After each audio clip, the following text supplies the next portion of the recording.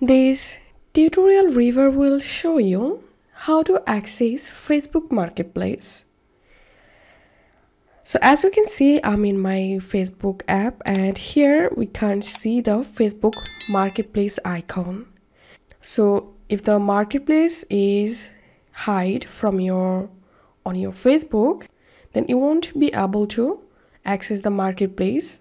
So first of all, we need to unhide the marketplace. To do that, tap on your profile menu and tap on settings and privacy.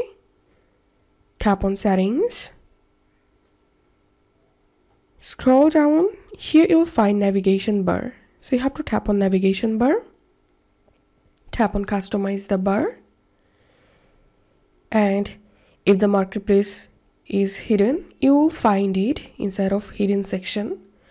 Now tap on hidden next to marketplace and tap on pin.